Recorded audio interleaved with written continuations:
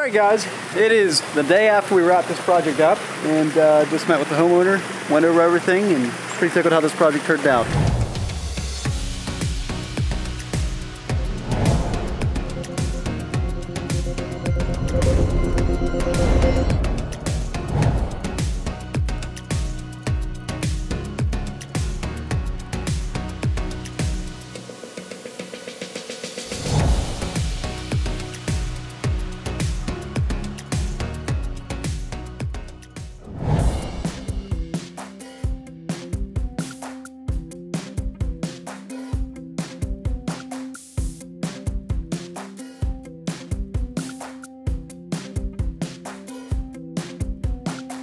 Good morning. So we just got done kind of getting these boulders tweaked into place right here. So all of these boulders had been kind of rough set into place, and then we were tweaking that one this morning, got that into place, and then once we had all these into place, we spent a bunch of time getting all this grade built up in the back here. Got a boulder back there, boulder right here, found a cool stump right there. And so that back machine work, see the point where we're trying to get to is to get all the machine work done in this back corner, so we can flip this liner forward and begin working on this next half of the stream and work our way out of here with that machine work. So next, we're getting ready to shoot a grade. Right there's the floor of the stream bed after our first waterfall series there. And I want to see where we're at in relation to the concrete patio, which would dictate the water level in our pond, because I want to make sure that I don't keep coming down with more waterfalls and end up having a measly little 4 or 6 inch waterfall into the pond. I want to have a significant 8 to 10 inch minimum waterfall into the pond, maybe even more if we can get it. But I have to kind of check that stuff as we're going here, because we're building this thing backwards,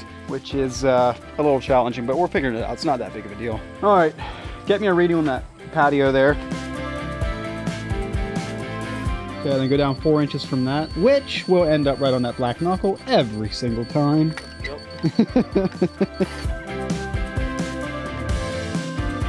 Okay, so that's water level. Now, find that out here. Okay, actually, check where we are. Look here. What's the reading on here? Like, what is that? It's 9 1/4. 3 9 1/4. Now get a reading up here. So we got 18 inches, right? 17 inches. That means we got plenty of room for like a little 4 inch drop here, and we'll still have a foot of drop going into the pond. We're good. We can do another little ripple waterfall here, just a 4 or 5 incher. That's what I wanted to know. I want to know if I had enough of elevation change that I could get another little 4 or 5 inch waterfall ripple in there, or if I had to go with this stream bed level the whole way out to the pond. So that answers our question. I'm gonna flip this back and do a little excavation and get this next little waterfall done.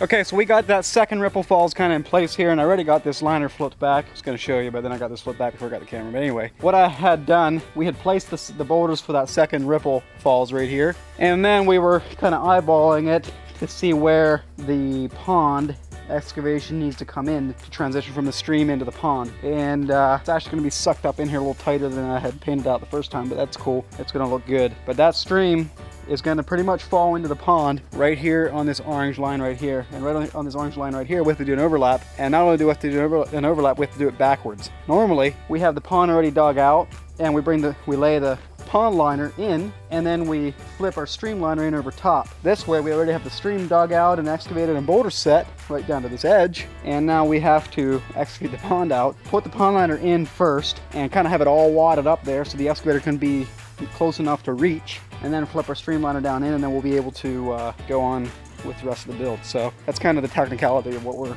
working with right now, and I'll try to show you a bit more about that overlap when we're actually doing it. So I'm going to jump in the machine, dig that out, and we'll get ready to put our overlap in.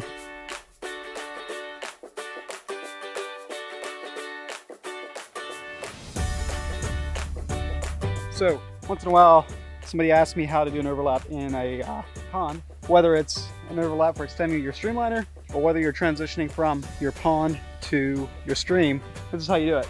So FYI, before I start explaining, I'm actually doing this one backwards. I already have the stream built and the liner back there, and now we're getting ready to put the pond liner in and put the stream liner down over it. Normally we would have this pond all built, pond liner in, and we'd fold our stream liner down in behind it, down and over it, and then keep working our way back up the stream. But because we have a single point of access here, we're going to be doing it the other way. So we just finished excavating our first shelf for a pond here. This excavation you see right here is going to be our pond. What we're going to do, we have our pond liner laying over there. We're going to bring that pond liner in here, lay it in. It's going to be up higher. See, water level's about right here. And the streamliner, or the pond liner is going to go up over the shelf, so it's a good bit higher than the water level, so it can't leak. And once that pond liner is in there, situated nicely, not going to move, we'll flip our streamliner down in over it, and that will, the water coming in from the stream will flow down into the pond. And because the pond liner goes up behind it higher than the water level down here, there's no way it can leak. So no seaming, no glue, no seam tape, nothing. Work smarter, not harder, huh? Got it. This is our pond liner right here. There we go. Nice and easy. I don't know what that thing weighs. I bet you it's 300 pounds. So underneath this 45 mil rubber membrane liner, we're using this what we call rock pad. It's like a thick geotextile fabric, about a 1/4 inch thick. So now we're ready to flip our liner back. How about it, Dusty? Deej. Deej. Yeah. He has a brother, Dusty. I say Dusty half the time. Even that's not his real name, is it? Haha. What's that? Even Dusty is not his real name.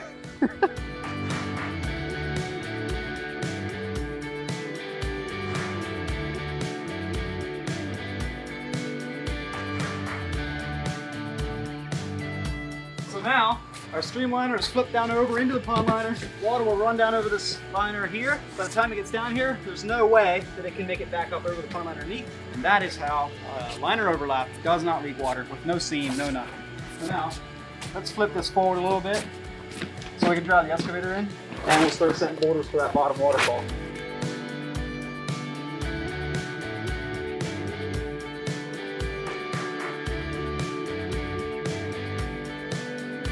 Here we go, folks. First boulder, second boulder, third boulder, fourth boulder, fifth boulder, sixth boulder. All in, and our waterfall's built. It's gonna be awesome. Wait till we plug that puppy in.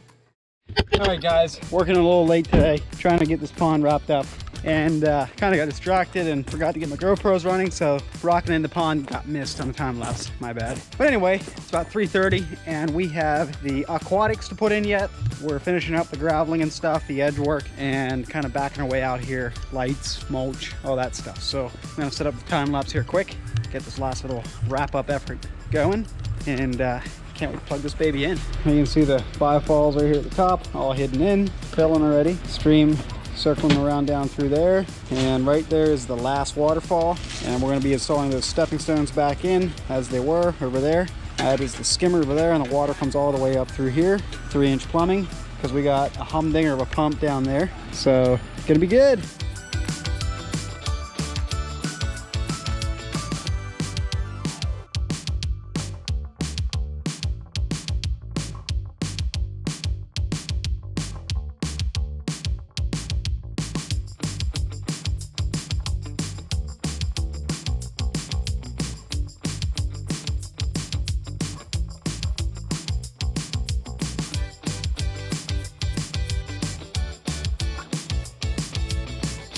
Alright guys, it is the day after we wrap this project up, and the water's still cloudy obviously, but it's clearing up. You can start to see the rocks down here in the bottom, and just met with the homeowner, went over everything, and pretty tickled how this project turned out. Let me know what you think.